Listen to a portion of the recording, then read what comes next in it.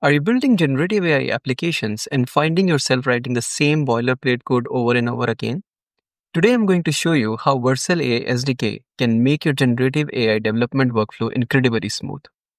By the end of this video, you will understand exactly what Vercel AI SDK is, why you need it, and how it can save hours of development time. Let's dive in. First, let's understand the fundamental architecture of generative AI applications. At its core, we have large language models, or LLMs, that works in a simple input-output pattern. You send input to LLMs, it processes that information, and returns generated output. But here's where it gets interesting in real-world application. In practice, user interacts with LLMs through interfaces, for example, web browser, mobile apps, or text applications. They type their question or prompts and expect to see responses in a user-friendly format. Now you might think, why don't we just call the LLM API directly from the front end? Well, there's a critical security problem here. LLM APIs require authentication through API keys. These keys are essentially passwords that give access to your AI services. If you embed these keys in your front-end code, they become visible to anyone who inspects your application. This is why we need a backend service, typically Node.js or Next.js, etc., right? Which is acting as a security proxy between your UI and the LLM APIs. But here's another challenge. Different LLM providers have completely different APIs. Let me show you what I mean. Anthropic API looks like this, while Gemini's API looks like this. And OpenAI has its own format too. If you want to switch providers or support multiple models, you need to write different code for each one. That's not scalable. This is where Vercel AI SDK comes to rescue. The core package provides a unified interface for working with different LLM providers. You don't need to deal with complicated provider-specific APIs.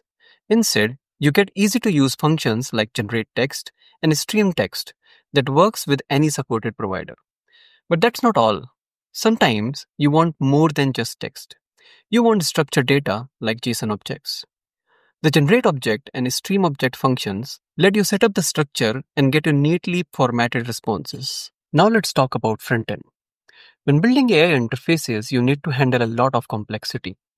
Loading states while waiting for the responses, error handling when things go wrong, abort functionality if user wants to cancel the request, and if you're doing streaming responses, then managing that real-time data flow.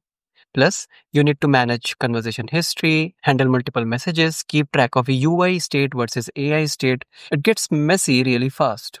This is where Vercel AI SDK UI package becomes a game changer. It provides multiple hooks that handle all this complexity for you. The useChat hook handles entire conversation flow. Conversation history, input handling, error states, form submission, all handled automatically. For single completions, you have useCompletion hook. And for structured responses in the front end, there's useObject hook. Each hook handles streaming, error states, retries, and abort functionality out of the box. Let's see the complete picture now. Your frontend uses Vercel AI SDK UI hooks to manage states and user interaction. These hooks communicate with your backend API routes that uses Vercel AI SDK core functions to standardize LLM calls across different providers. And that's Vercel AI SDK is. It solves the standardization problem across LLM providers, handles all the complex front-end state management, and makes building AI applications developer-friendly. If you're building AI applications, I highly recommend checking it out. The documentation is excellent and it will save you tons of development time. In the next video, I'm going to show you the real example and code walkthrough of how Vercel AI SDK actually works. So stay tuned and subscribe to my channel.